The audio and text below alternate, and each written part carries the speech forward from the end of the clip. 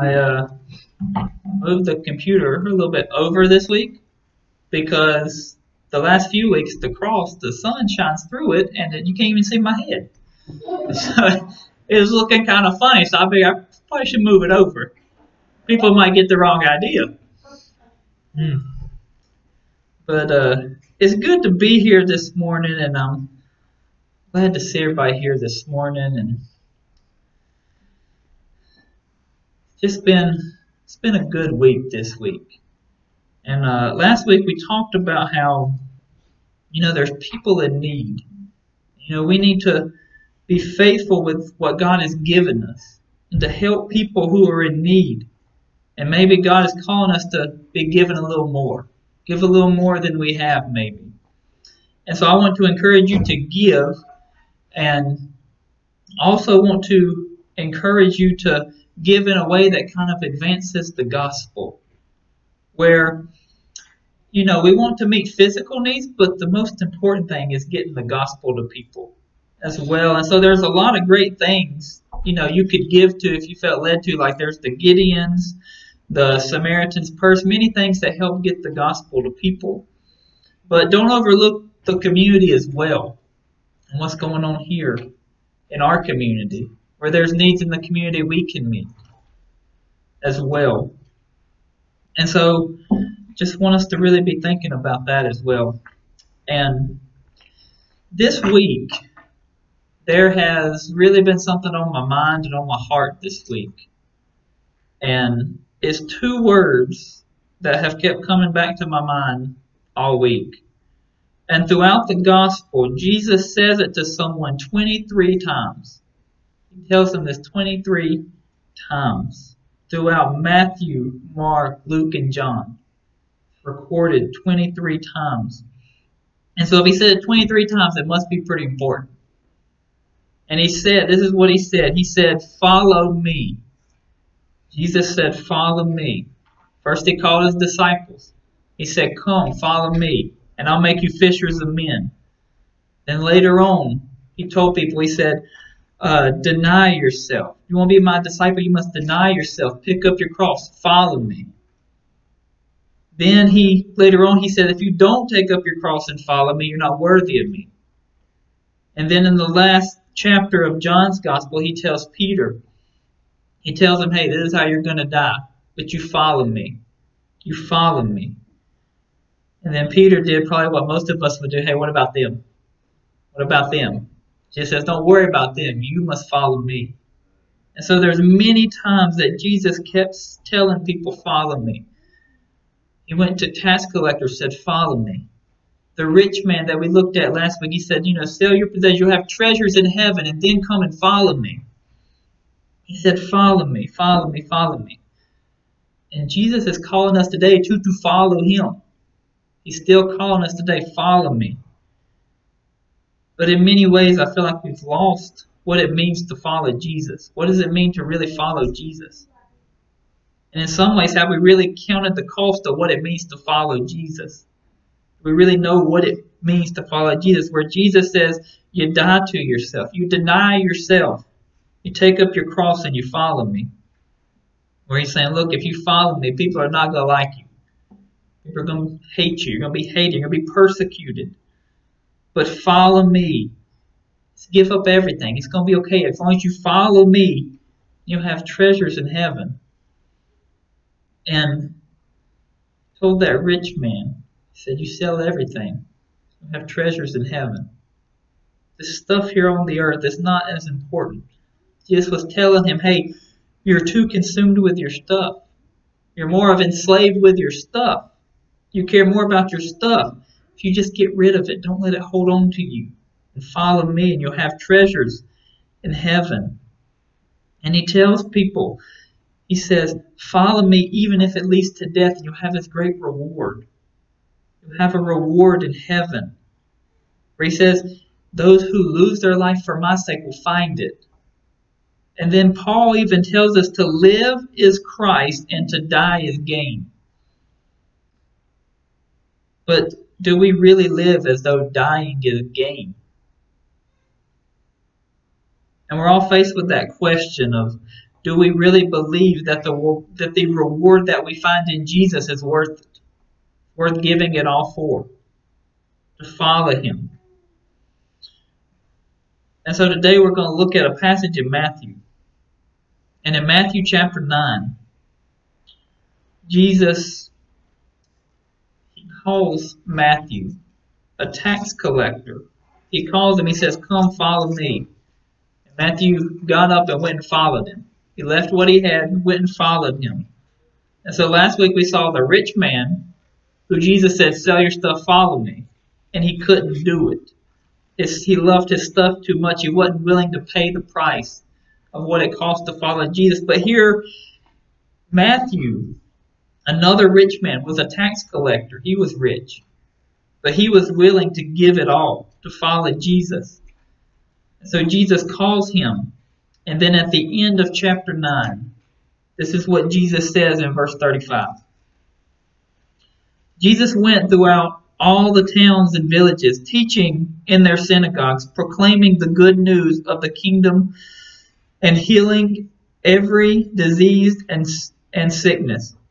When he saw the crowds, he had compassion on them, because they were harassed and helpless, like sheep without a shepherd. Then he said to his disciples, "The harvest is plentiful, but the workers are few. Ask the Lord of the harvest, therefore, to send out workers into his harvest fields." So here we have Jesus. He's going throughout these towns and villages. He's seeing these people. He's telling them about the kingdom of God, healing their sick. And he looks at them and he has compassion on them because they were lost. They were like a sheep without a shepherd. And so Jesus turns to his disciples and says, "The harvest is plentiful." Don't you see all these lost people? The harvest is plentiful, but the workers are few. So he tells them, pray and ask God that he would send out workers into his harvest fields. And we can read this and think that's today too. The harvest is plentiful, but the workers are very few. Those who are going and doing these work, and where there are billions of people in the world who are lost, where they're without a shepherd, they're in need of Jesus. The harvest is still plentiful, but the workers are still few. And so in many ways we need to pray that the Lord would send out workers into his harvest fields. And the disciples were probably thinking, okay, yeah, we need to pray, because someone needs to do something about this. So we need to pray that God would raise up people to go and do his work. And they might have been thinking, I know someone who might be good at this. I'm going to pray that God would work on their heart and he would send them out to do something. But then in the next chapter, in chapter 10, this is what happens. In chapter 10, Jesus sends his disciples out into this field. So he told them, pray, because the harvest is plentiful, but the workers are few. What they didn't realize is they were praying for themselves, because Jesus was going to send them out to the harvest, into the fields. He sent them out into the fields, his disciples. And so the disciples didn't realize that that's what they were praying for.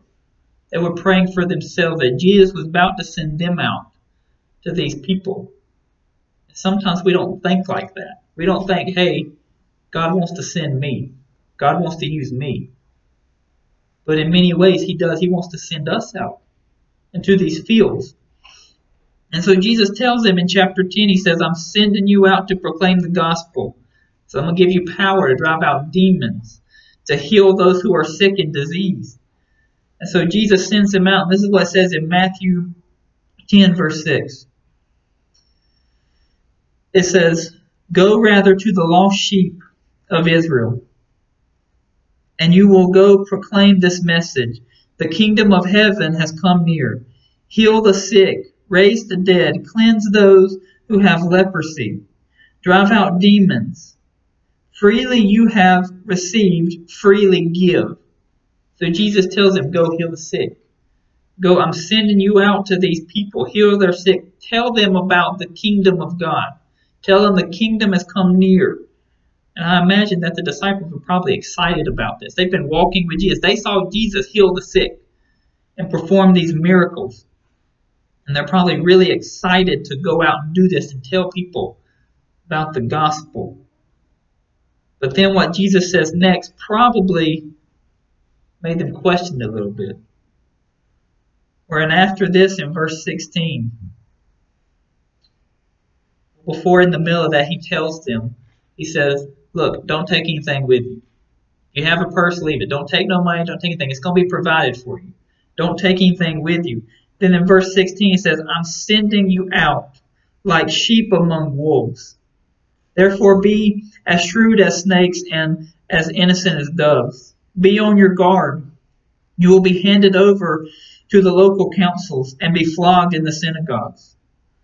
On my account you will be brought before governors and kings as witnesses to them and to the Gentiles. But when they have arrested you, do not worry about what to say or how you will say it. At that time you will be given what to say, for it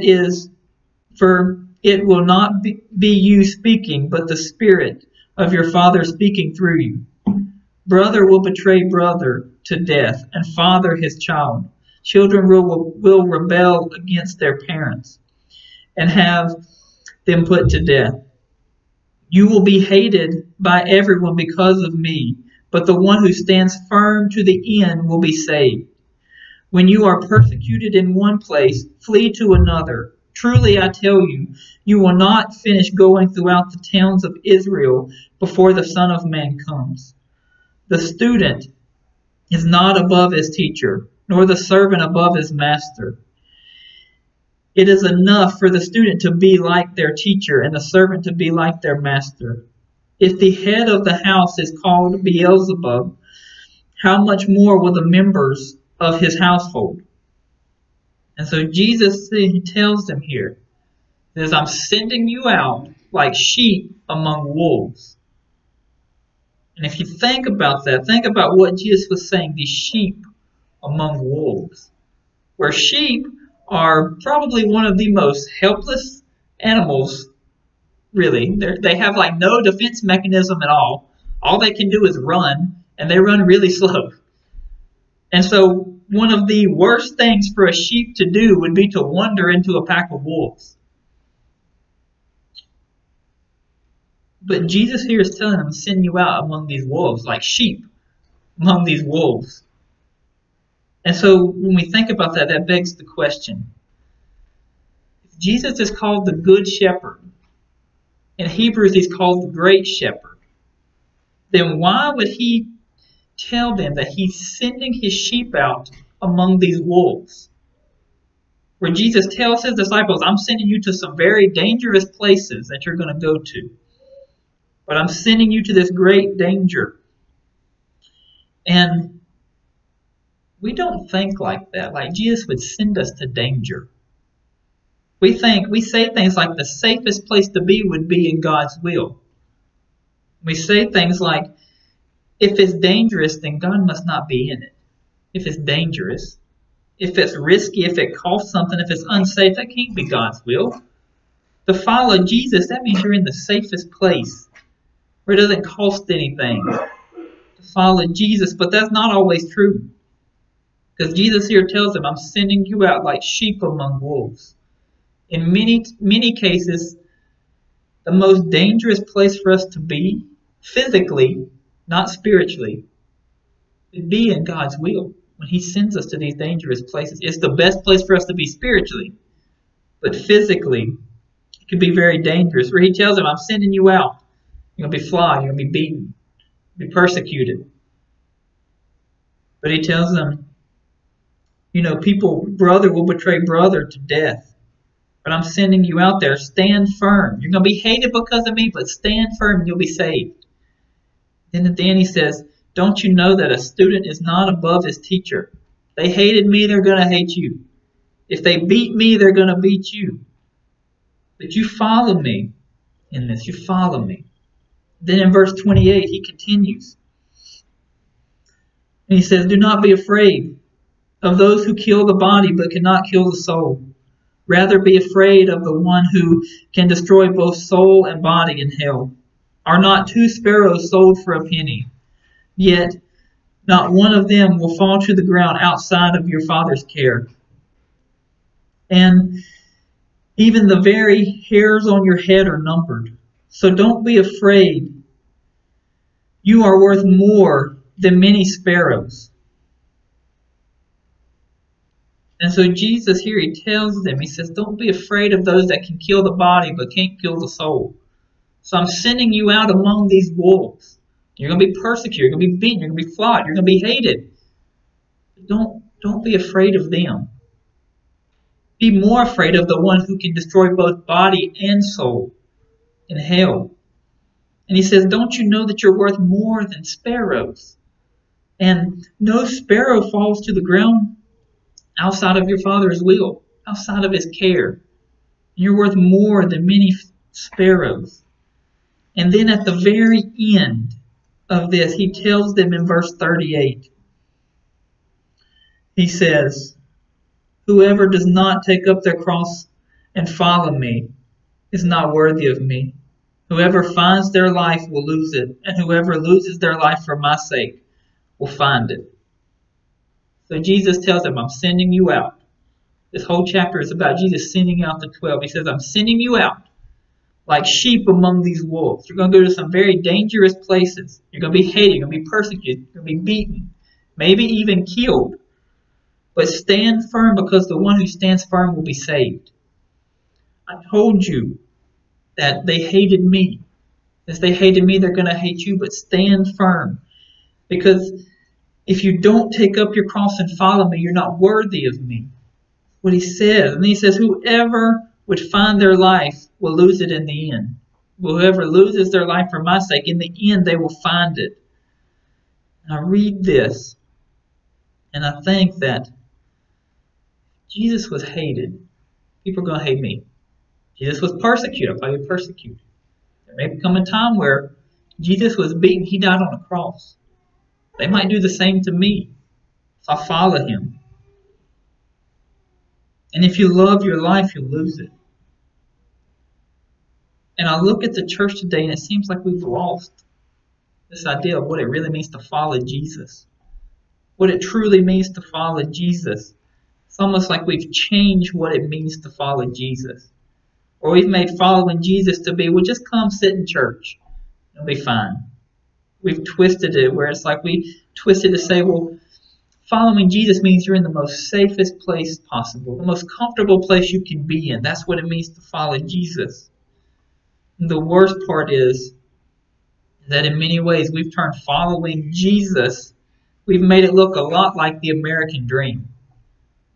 The American dream of have all these stuff. We've made following Christ like that. Where we look at our lives and it's more like we're trying to find it here on the earth than we're really trying to lose it for the sake of the gospel.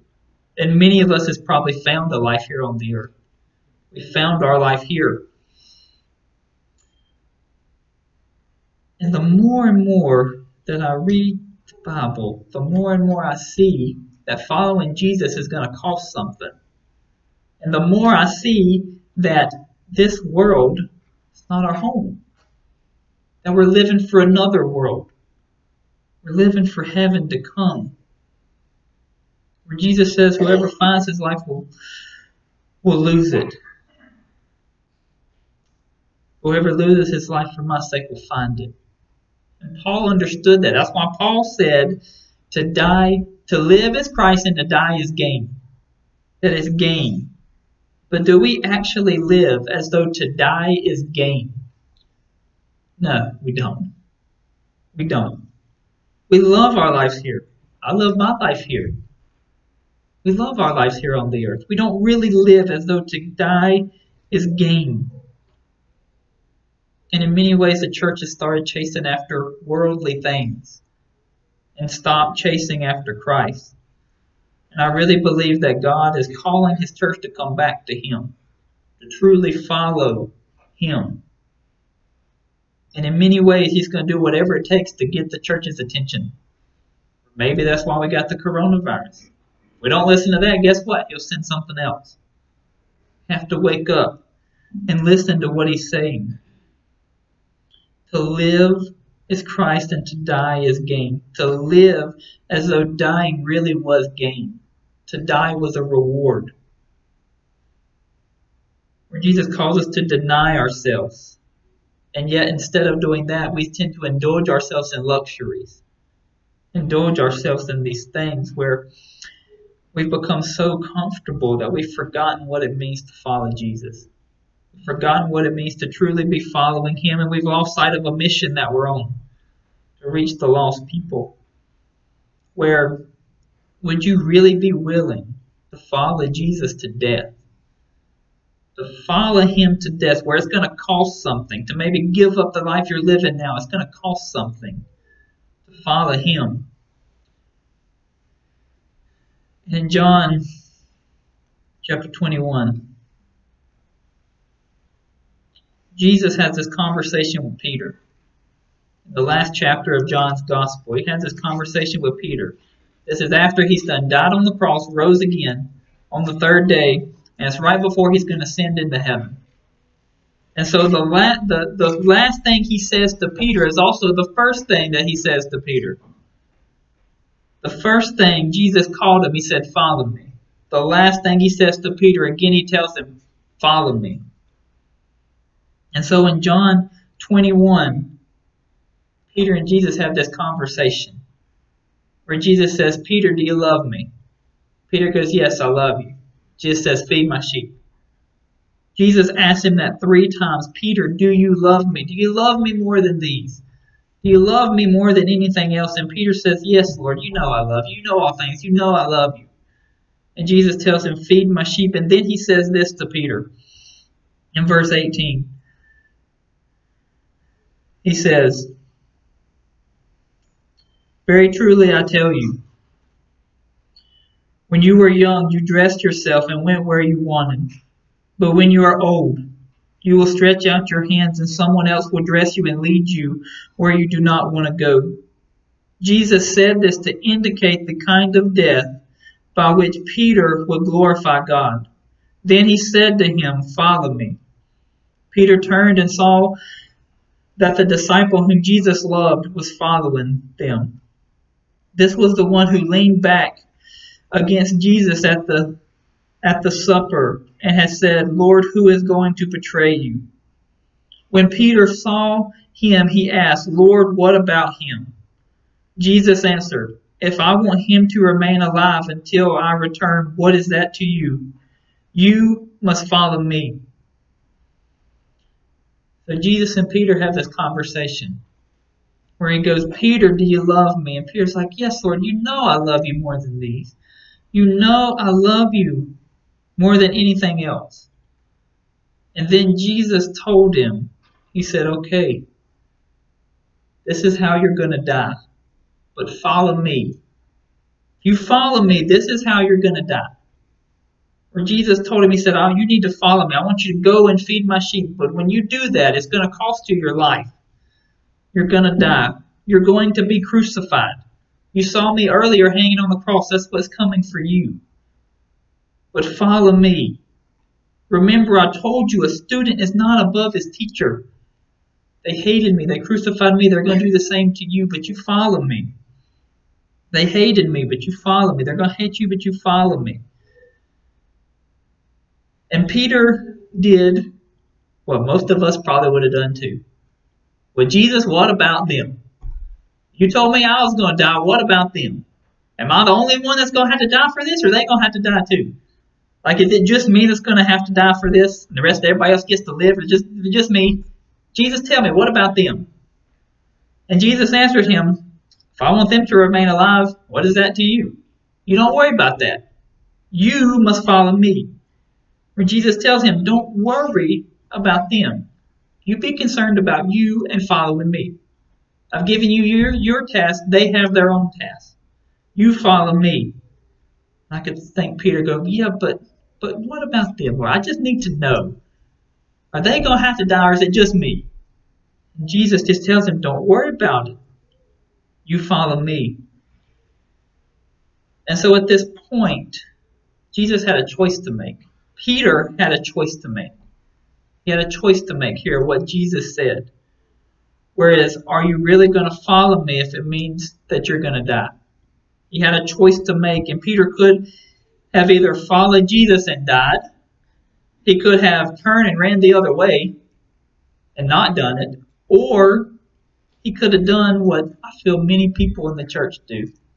He could have said, yes, I'll follow you, and then live his life the most comfortable and most safest way possible. It's like, yeah, I'll follow you. I'll pretend to follow Jesus, where I can pretend and it won't cost me my life. Peter could have done that.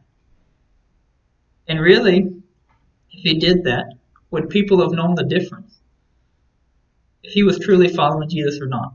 Back then, yeah, they would have known that he wasn't really following Jesus. But today, we can do it and fool people, and people may not even know. And the bad part is if Peter would have said, no, I want my life. It's worth more to me. My life is worth more to me than following you, Jesus. I don't want to be crucified. If he did that, then what would have happened to the spread of the gospel to people? Or if he wanted his life, but he didn't do that. He followed Jesus to death. He followed him to the death. And what was the result of Peter following Jesus to his death? The result was that the gospel spread to many people. Many people came to know Christ through what Peter did. And if it weren't for Peter, or for Paul, all these other disciples that risked everything for it, we might not be here. We might not be able to come and worship Jesus. We would be these lost people heading for eternity without God. If it wasn't for someone else's sacrifice. So Jesus told Peter that, he said that he told Peter this, and he told Peter to indicate the kind of death by which Peter would glorify God. We don't think like that. Like he said, Peter, you're going to die, and by you dying, it's going to glorify God. We don't think like that. We think death is bad. But he says, through your death, it's going to bring glory to God. Where when you die is gain. That death is a reward. It's going to bring glory to God. And just imagine, because Peter did follow him to death. He was crucified on a cross upside down because he didn't feel like he was worthy enough to die in the same way Jesus did. And I can imagine Peter dying on the cross. He gets crucified, he dies. Then the next thing he sees is Jesus saying, well done, good and faithful servant. Come and enjoy these riches. It was worth it. You didn't withhold anything from me. You picked up your cross and you followed me to death, and now you're going to enjoy the reward here for you. And the other disciples as well also followed Jesus to their death, where Peter was crucified upside down. Andrew was crucified in Greece. James was beheaded. But yet they all believed that it was worth the cost. They all believed it was worth the cost of following Jesus, where they found something worth losing their life for, where they lived as though dying was gain, as though they lived as though what Jesus said was true. They really believed that what he said was true, that those who lose their life for his sake will find it. They lived as denying themselves and to pick up their cross and follow him, where they were willing to lose their lives in order to know Jesus, to follow him and proclaim the gospel, where their lives, they live lives that follow Jesus, and they walked down this path of following Jesus, and they gave everything for it. And now I think here we are, some 2,000 years later, and I wonder how far we have wandered away from that path that they were on, of giving it all, where somehow along the way we've kind of abandoned. We've limited what it really means to follow Jesus, where it's like it didn't really mean give it all. Abandon it all to follow him. And now we have churches that are full with Christians that are just content with just being associated with Jesus, instead of truly following him, instead of truly coming and being with him. And they live their lives for themselves. where following Jesus has been made as just good church attendance. It's been made of give a little bit of your money, pray a prayer, instead of that denying yourself and following me, even if it means it leads to your death. And I think about those first believers who gave it all. But there was a lot of people in that early church that were martyred, that were killed for their faith. Stephen was stoned for his faith. But they all persevered. And because of what they did, now we can come and meet here, where we don't have to worry and fear for our lives like they did. We can come here and meet freely, openly. And it's because of what someone else did. Someone else believed enough in Christ to get us to where we are today, to reach people. And let me put it this way. We're lucky to live in America. We are. And so often we forget the reason why we can live here and be free. Live in this land of freedom, where we have this freedom here. We forget why we're here and we have that. We forget about the men and women who gave their lives so that we could be free here in this country. Men and women who died for this country, who never got to see any of the stuff that we have today, who never got to enjoy the freedoms that we have today. And in the same way, there are people that have come before us who were persecuted for their faith, who died for their faith, and even killed for their faith, so that we could come here and worship freely today. Where they gave it all to follow Jesus, even to the point of death, and now we're reaping the benefits of their sacrifice. Where, because of them, we were able to hear about the gospel because of their sacrifice. And I heard this story the other day about, there was a tribe in, I think it's called Sumatra in Indonesia. And I heard a story. It was how Christ kind of came, how they learned to know about Christ here. And so there was this missionary couple that went to this village, this tribe. This is a very big tribe. And the tribe was 100% Muslim at the time. 100% of it was Muslim. And so the tribal leaders captured this missionary couple, and they killed them, and they cannibalized them. And then years later, another missionary came to this tribe. And again, they shared the gospel with these people. And the tribal leaders noticed that the story they had told was exactly the same as the former missionaries that had came before. And so this time they listened.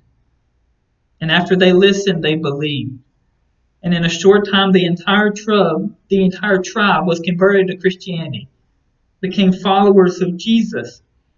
And now today, there are more than 3 million Christians among that tribe in northern Sumatra. And I read that story, and the first thing that I thought about when I read that story that came to my mind was, would I be willing to be that first missionary couple?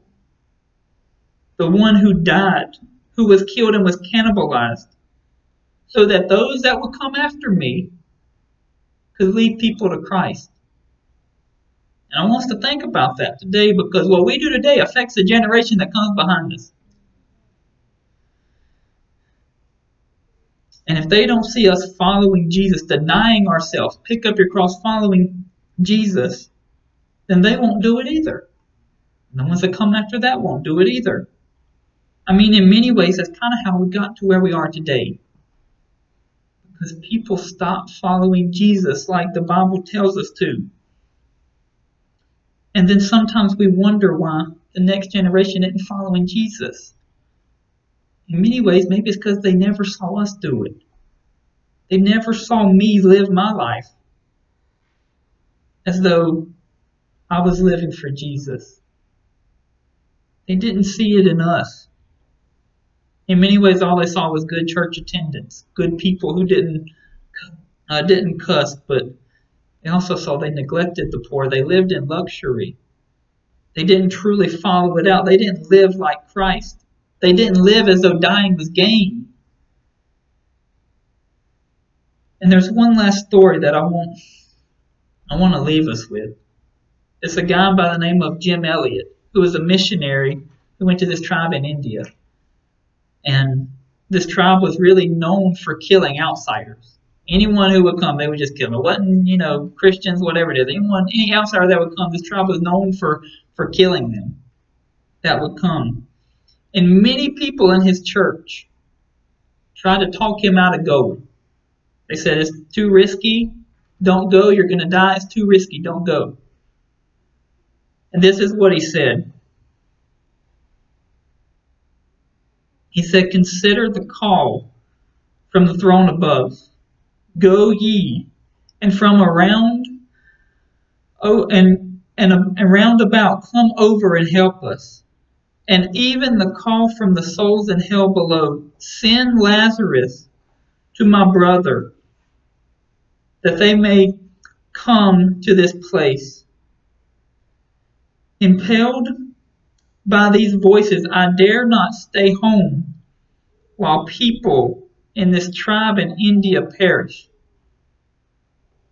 So what if the well-fed church in the homeland needs stirring?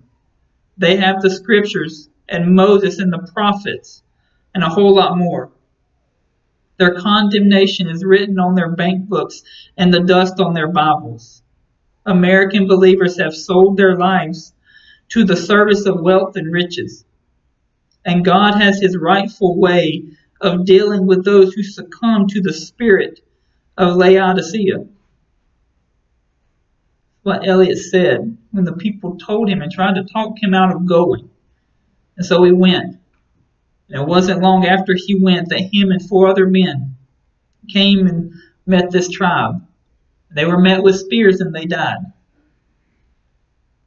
And so when we think about that, we think, well, should Eliot have listened to the people who tried to talk him out of it? Because in the days to come after his death, his wife Elizabeth would lead the very men who killed her husband to Christ. And now many in that region have come to know Christ. So I see these stories about this missionary couple who went and died, and Jim Elliot, who they saw death as reward, where they saw it as to live as Christ and to die as gain, to follow Jesus even to death. And now they're comforted and they have that reward for the way they live their lives. And so we're all faced with the question is, would that be me? Would I be willing to do that? Would I be willing to die for my faith, willing to die to follow Jesus in order that those who come after me may come to know Jesus, come to know the Lord?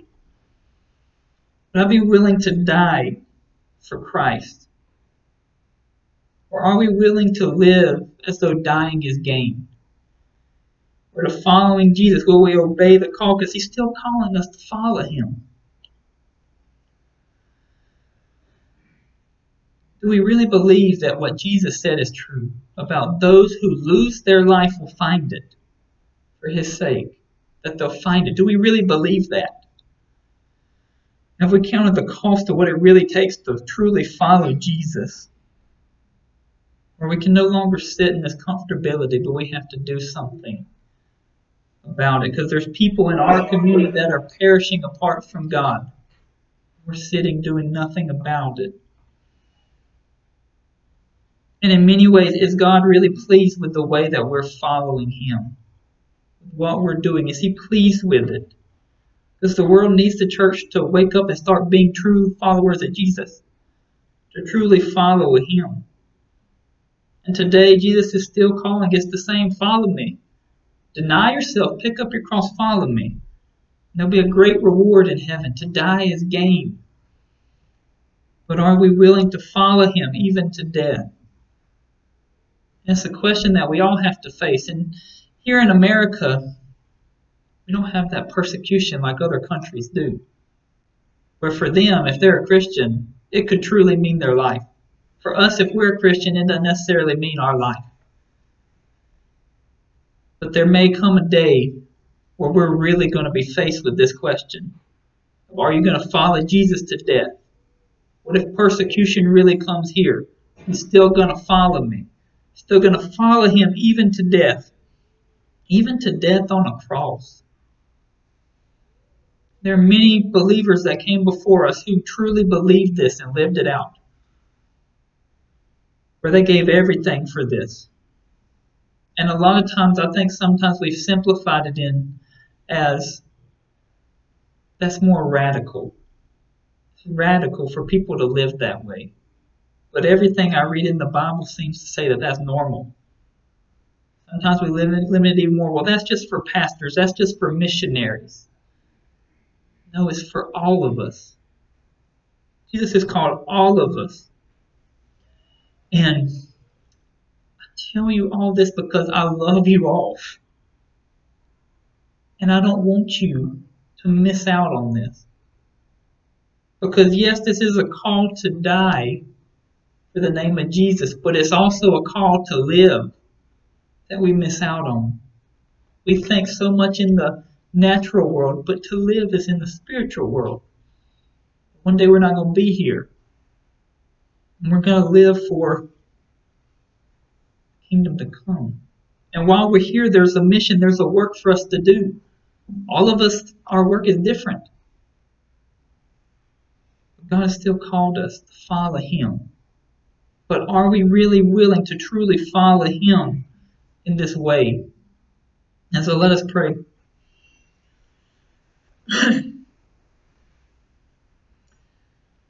Lord, we want to thank you for just letting us be able to come here and worship you freely in this building.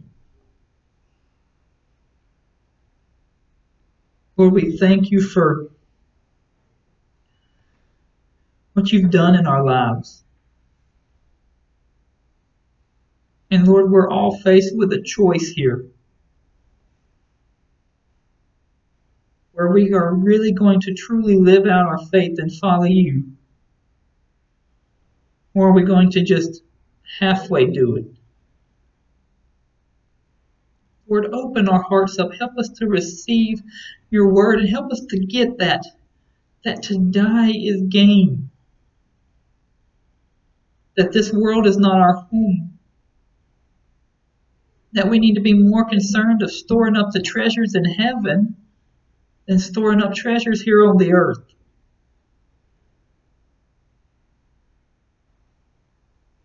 Lord, open our hearts up to you.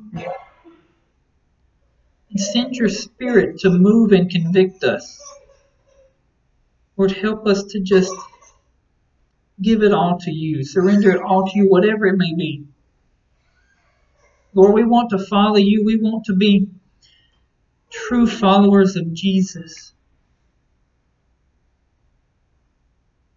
Where, Lord, we live out what you say. And we follow you. And we deny ourselves every day. Whether it be pleasures of this world, whatever it is, Lord, we deny ourselves. And we just give it to you. We pick up our cross and we follow you. We believe that you're worth it. You're worth dying for. And Lord, we pray all these things in Jesus' name. Amen. Amen.